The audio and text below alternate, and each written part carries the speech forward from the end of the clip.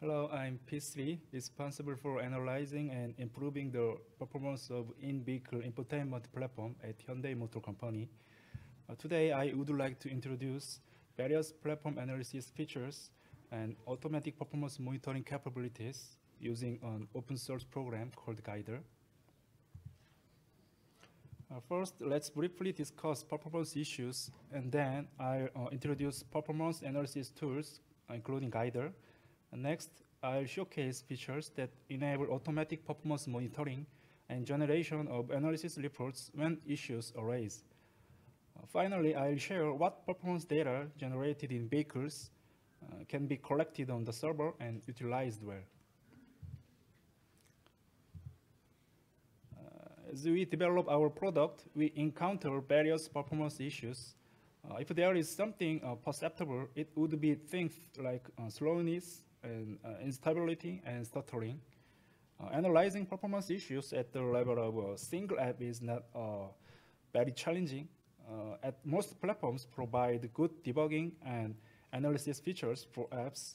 However, when the scope of the problem extends to the platform level, such as kernel, analyzing and improving it becomes much more difficult. And the reason is that the areas to examine broaden, the amount of study requires increases, and the analysis programs to be used are multiplied.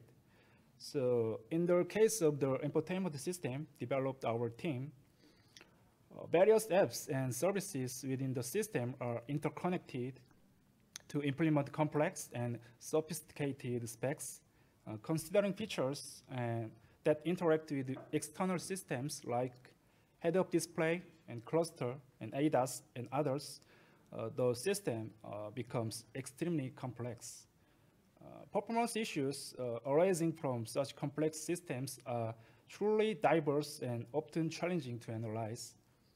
To quickly analyze issues and pinpoint their causes in such complex systems, the best approach is to swiftly select and adaptively use the optimal tools. So what performance analysis tools should be used effectively? Analysis tools can be broadly categorized in three types: monitoring programs that show the current state in real time, profiling programs that collect and summarize information over a 13 period, and tracing programs that display all detailed operations. As performance analysis tools are diverse for each system area, users need to choose them wisely according to their priority and experience. However, when actual performance issues arise, knowing where to start, which tools to use first, and can be quite challenging without prior experience. Having worked in performance analysis for several years, I have come to realize that many of these tasks are inconvenient and insufficient and even impossible with the tools available. Over time, I found myself in situations where I had to analyze systems without access to the source code and compiler, relying only on a root shell. In light of these challenges, I decided that I would be more practical to create my own tool, leading to the development of an open source program called Guider. Guider, as mentioned earlier, provides visualization features along with monitoring and profiling and tracing features. All these features operate immediately on the target without the need for source code and compiler. Developed for comprehensive performance analysis, Guider currently comprises around 150 commands and various options, the details of which will be explained later. It utilizes GPL2 with the official repository hosted on GitHub, supporting also PIP and open embedded. Guider can be executed with basic Python without the need for separating building and installation or environment setup. It supports popular CPU architectures and requires about 2 megabytes of storage size.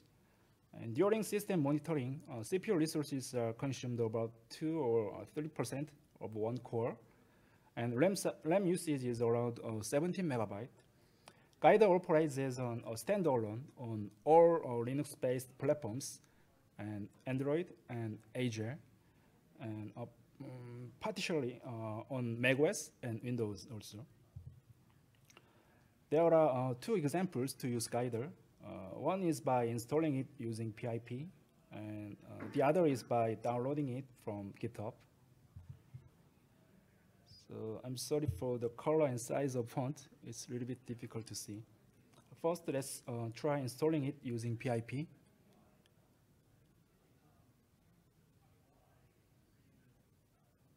Yeah, it's done. And next is the method of downloading from GitHub.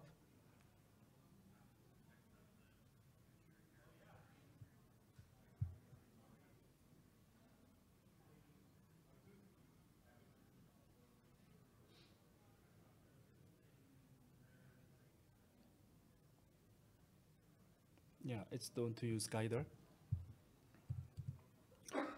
Guider currently incorporates approximately 150 built-in commands. It's implemented directly without relying on external execution binaries, ensuring independence from dependencies. In addition to the monitoring, profiling, and tracing and visualization features you see in the diagram, Guider also supports more functions, experimental analysis features, that is capabilities to control systems and tasks, communication features in a server-client structure for remote control, and system load testing and various utility features are included. Due to time constraint, I will provide a brief overview of the most commonly used ones today. So let me guide you through the frequently used features in Guider with a video demo. I hope this helps understanding Guider. So first, let's explore the help and examples. Guider has about 150 commands supporting various operating systems, and you can check the help for each command by running it with H option. At the top of the command help, you will find descriptions, options, and examples for the respective command.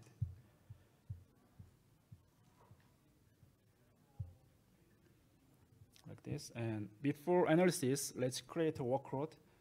Guider supports the creation of CPU workload with the CPU test command. This command creates a task called Guider worker that uses 100% of one CPU core. Similarly, you can allocate and monitor system memory every second with the memtest command.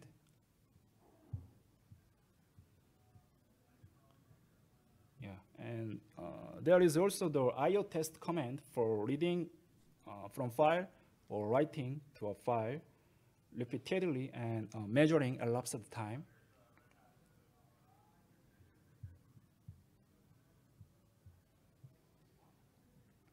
Yeah, and now let's check how much CPU is workload task is using with the top command.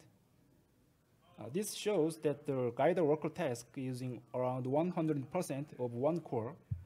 If you use a filter option to focus on specific task with G option, you can use like this. It supports regular expression. Yeah, and you can also save this information to a file with O option.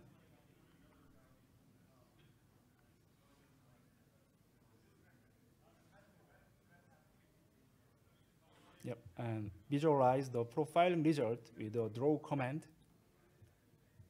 Then the SVG file is created. And let's open it with Chrome browser.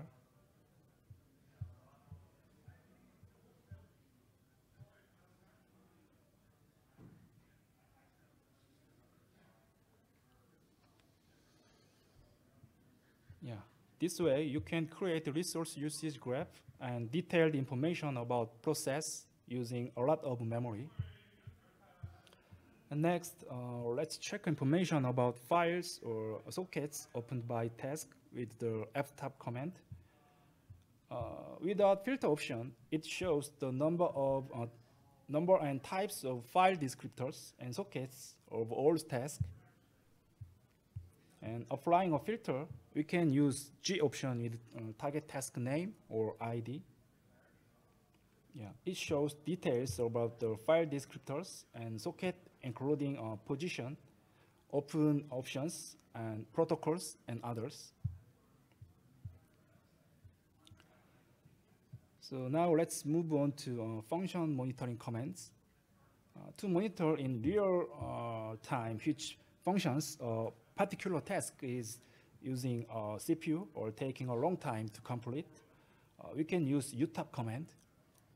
So let's create a workload in background like this and start monitoring the functions of the task dynamically with utop command.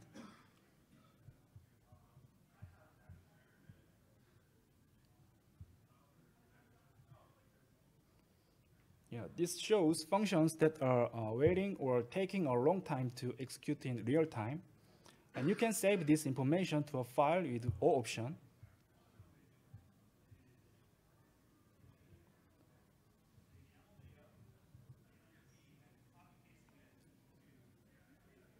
After then, convert the monitoring result into a flame graph file with draw flame command.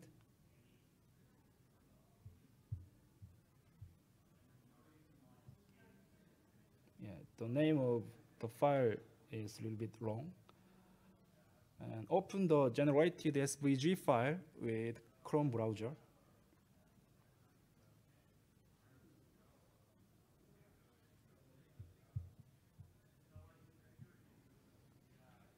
Yeah, you can visualize profiling result in a flame graph. So clicking on specific functions provides an extended view of the related call stack. And you can search for specific functions using Control F with regular expressions. Then, yeah, it's highlighted with red colors. Next, let's monitor system calls for specific tasks in real time. First, create a workload in a background again. And start monitoring the system calls of this task with systop command. Like this, yeah. This shows real-time system calls being invoked. And saving, converting result into a flame graph file is also available as before. And similarly, let's monitor Python functions. First, run the IOTop program that is written in Python and very famous to monitor system I/O.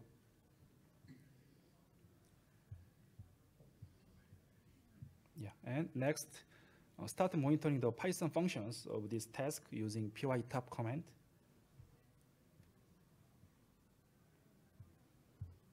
Yeah, saving and converting the result into a flame graph file is also available as before. Now let's explore profiling commands at the system level. First, profile the action of a thread with the rec command in background. And create a workload for a short time. Then stop profiling and convert the profiling data into a report file.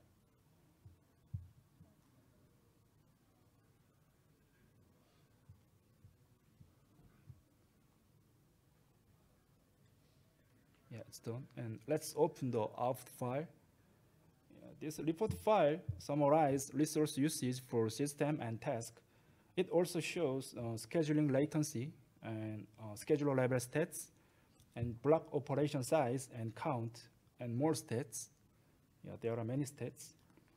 Below, you will find histograms for which stats.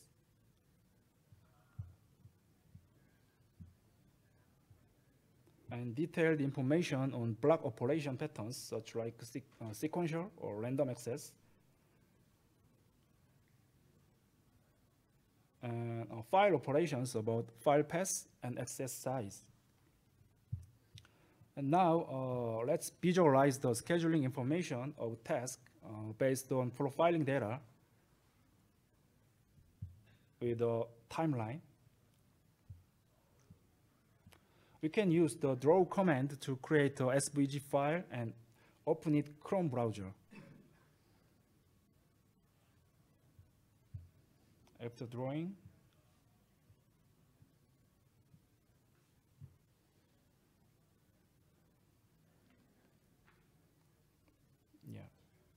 open it in Chrome browser.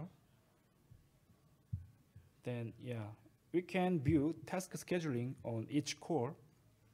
Mouse over each bar to see task names and scheduling related information. And the black color at the top of each bar indicates blocking state, and red indicates preemption state in scheduler. And next, let's profile all system calls invoked in this system. Start profiling with the syslect command and in background, and generate a workload for a short time, and stop profiling and create a report file with the report command again. Then open the generated report file to see stats about all invoked system calls.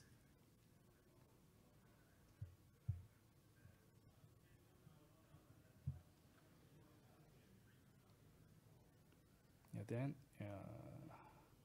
there are many type and duration and call count and error count and time statistics on system level, and you can also check the similar stats about each task.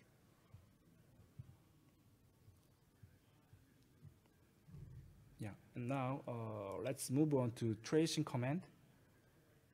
First one is system call tracing with the strace command.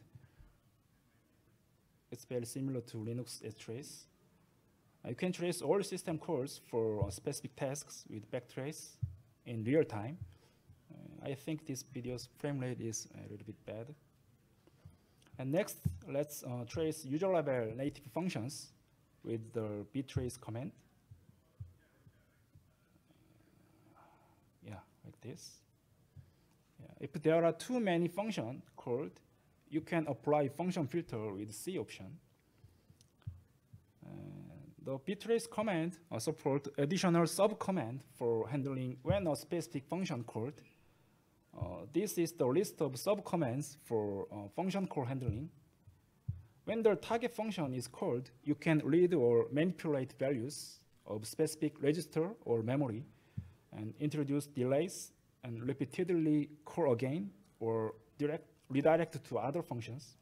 For example, to read the data to be written during a write operation, you can use this command. So you can read all buffer data from target's task memory like this. And similarly, let's trace Python functions of IOTop process executed before with pytop command like this. And let's move on to signal tracing command.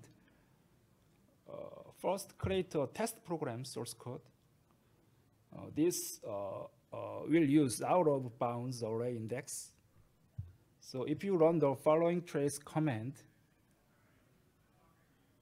sig trace,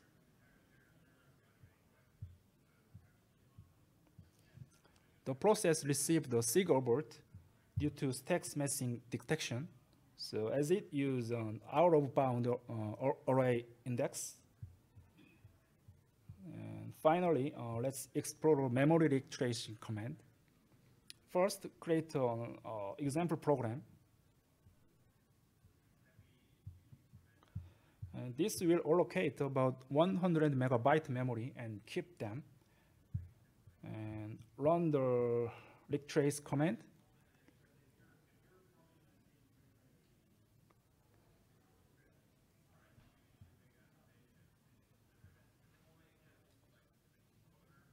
The guido.out file contains a table at the bottom displaying call stack allocation size, and count of unreleased functions. So additionally, it shows file level information, and open the generate SVG file, then you can view a flame graph of these functions.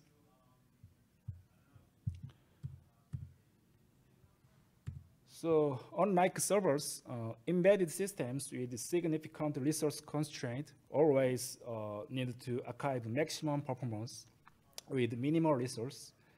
To archive this, strict validation, analysis, and optimization of performance must be conducted over a considerable period. However, the modern SDV development process requires greater flexibility and the development of more features within shorter cycle. So as new features with complex interdependencies are continuously added, and fixed test cases alone cannot cover all user scenarios. So furthermore, previous guider commands could only be used in person when the state persists or was reproducible after an issue occurred. So therefore, there is a need for a capability to monitor vehicles from the development stage onward and automatically analyze and report performance issues when they occur. So I updated Guider to be the Automated Performance Monitoring Daemon. Guider Daemon automatically monitors the performance of system and generate performance report based on the collected data in case of any issues. So all of these operations are performed automatically and based on various threshold values defined in file beforehand. So firstly, the objects that can be monitored include a wide range of items, from the physical devices of the system to logical resources, various logs, diverse types of functions, and even IPC. Everything can be automatically monitored. Not limited to the system level, monitoring at the task level and function level is also possible. To effectively utilize this capability, careful preparation of monitoring settings, conditions, and strategies is crucial. Actually, each monitoring item is detailed with these monitoring values. The automatic performance monitoring function is executed by Guider as follows. Initially, Guider loads the configuration file to understand the monitoring targets and conditions, such like threshold, and then it begins monitoring. So when an issue occurs, Guider automatically executes the corresponding command list sequentially. The command list may involve directly handling the problem and collecting data for performance analysis or sending notification to external systems. If there is a command in the list that generates a performance report, Guider creates a performance report as a file in the storage. This continuous performance monitoring function must require minimum system resources. Next is the most crucial part of the performance setup. During initialization, Guider loads the configuration file to understand the monitoring targets, scope, and conditions. Then, when the conditions are met during monitoring, registered commands are automatically executed sequentially. Then, left side of the screen represents the file format defining these events. The right side shows corresponding example values. At the top level, you define the monitoring targets as shown earlier, such like CPU. In the next level, you specify the scope. If it's for the entire system, it should be entered as system. And if it's for the specific task, the task name or ID can be entered. In the subsequent level, you define event conditions and processing method. This includes the applicability of the condition and threshold values and continuous conditions and a list of commands to be automatically executed when an event occurs. The most critical aspects here are the threshold and the list of comments. When the conditions meet the threshold, the comments from the list are automatically executed sequentially. And summarizing the example on the right side, it means monitoring CPU usage at the system level.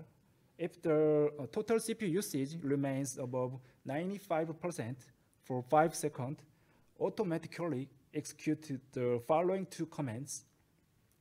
The commands may be built-in guider commands starting with save that generate performance report automatically based on collected data, or external shell commands executable. I'll explain more about the content of performance report later. Guider operates as a monitoring daemon in the background, so there is a need to control it externally for various purposes. To facilitate this, the following control commands are provided for use in the shell. So these commands enable you to change settings or control the operation of guider during runtime without any restarting. So let me explain the automatically generated report files at the time of problem occurrence. Guider continuously collects the system performance information from the start of monitoring and storing it in fixed size internal ring buffer. When the save command is executed upon encountering an issue, Guider generates a performance report file, and the performance report file summarizes the system state for specific duration around the time of the issue. It includes various details, but I'll specifically mention about the most crucial summary information and snapshot details. Firstly, the top command info table provides a line-by-line summary of the collected system information. It includes CPU, memory, I/O, network, and system event information gathered at regular intervals.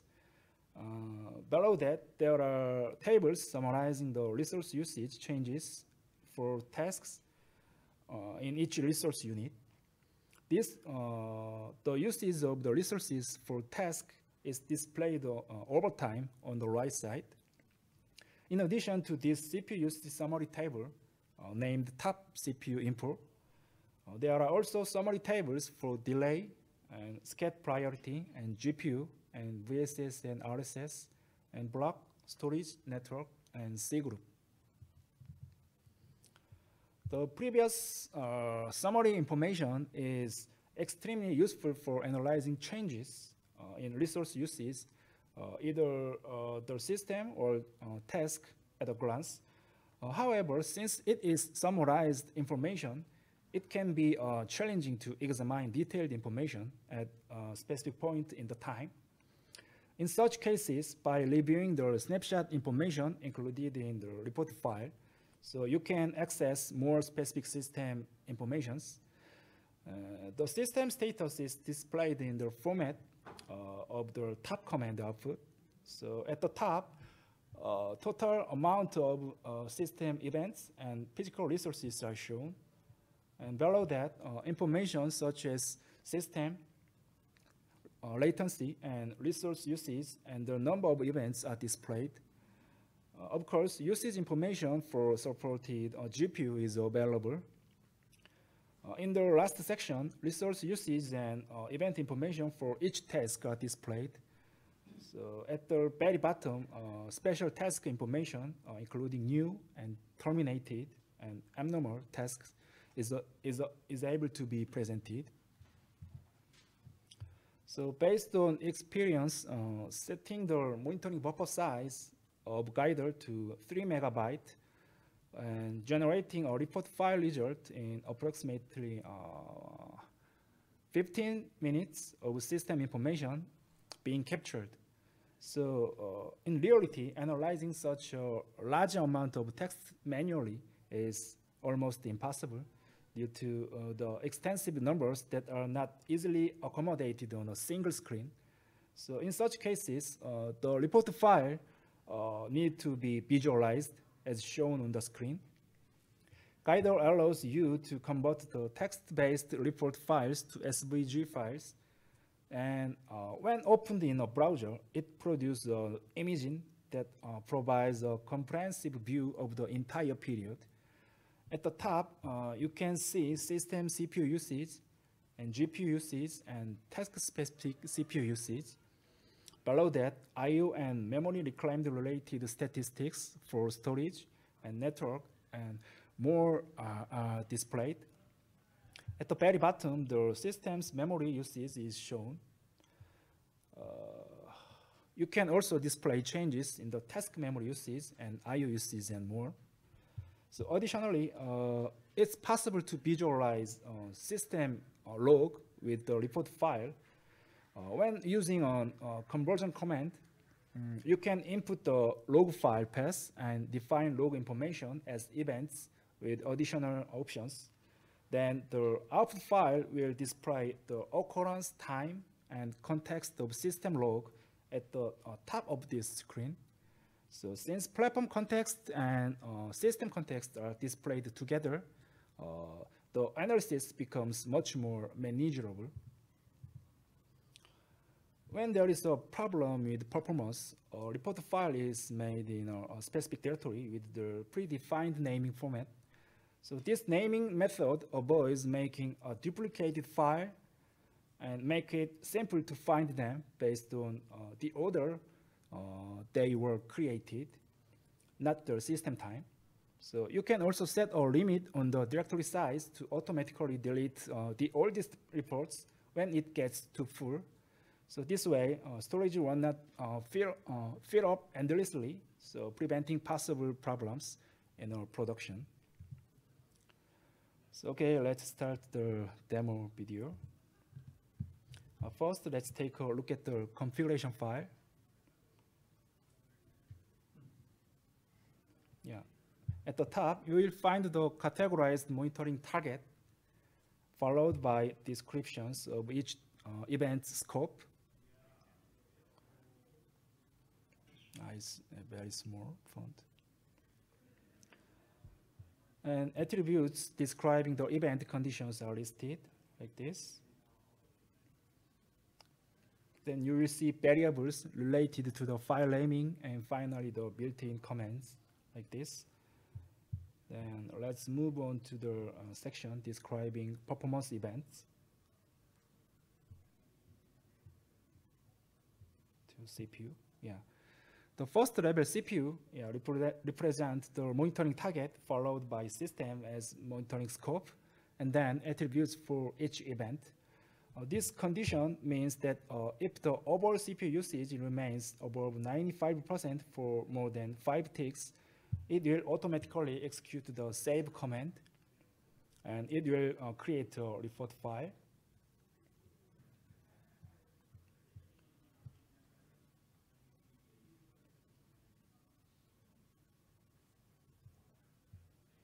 Then let's activate events, testing conditions, where a task starting with yes maintains CPU usage above 98% for more than 3 seconds.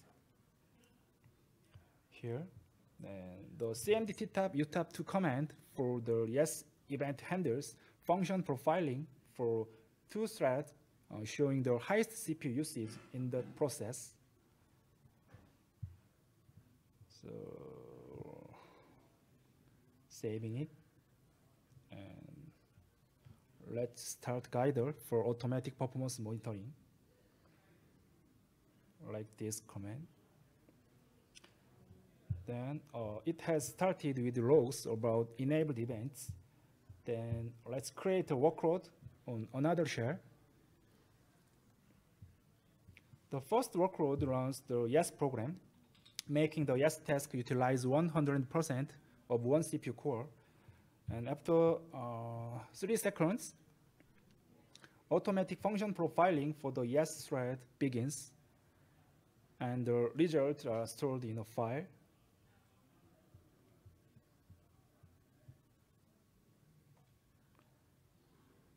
Yes, finished. So if you open this file,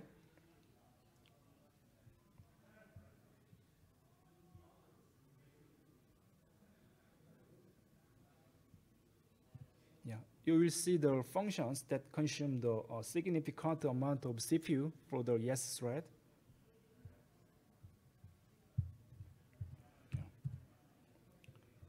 So last section, the performance information, including the performance report collected through the previous automatic monitoring, is specific to a single vehicle and exists only within a vehicle. So to effectively analyze and utilize performance data for large number of vehicles, it needs to be collected on the server. So now let me talk about this in more detail. So the real-time performance data generated by Guider can be continuously updated in a separate JSON file. So here is examples of some of the information. In this format, details at the system and task level for each resource unit are represented. So at the top left, you will find threshold events. That is a display of performance issues called event that occurred since booting, along with its count. At the top right, you will find peak figures for maximum usage for each resource. We can transfer this data to our analysis servers for analyzing the performance of driving cars. While it would be impressive to collect and process and display real-time information for all devices on the server, but I think real-time collection and processing may not be effective considering cost, stability, and availability. For your information, our Hyundai Motor Company currently operates approximately 10 million connected cars. So the scenario I have chosen involves not real-time, but aggregating performance data at the moment when the vehicles stop driving and turn off. So analyzing them on a daily basis. So this processed data is then used to provide a dashboard overview of general performance for a large number of vehicles. In situations where issues arise, detailed analysis is also conducted using performance report. As potential data candidates to collect on the server, we have a list of performance issues and peak resource usage and performance report. As demonstrated earlier with performance report data alone, not only can we obtain specific snapshots of the moment when an issue occurs, but you can also visualize extended periods before and after the problem arises. So additionally, you can use violin graph to visualize peak resource usage data collected in large quantities. So this enables us to categorize and observe trends in resource usage among vehicles based on factors like platform and time and version. So for example, we can monitor resource changes after deploying new versions and track corner cases in the operation of complex specs and identify abnormal system behavior.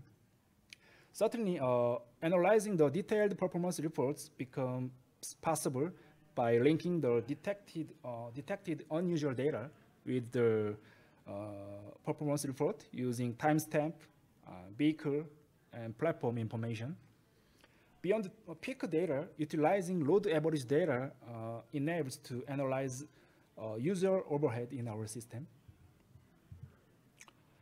So far, I have explained some kind of useful guide features and more features beside the one I described, but I couldn't explain all them because of time limitation. And I introduced the performance monitoring daemon features. It will be more expanding to manage and analyze system performance issues itself. And for specific details, please refer to the README file in GitHub. And if you have any questions, please contact me using email or GitHub. Yeah, so thank you for your listening for a long time. Yeah, thank you.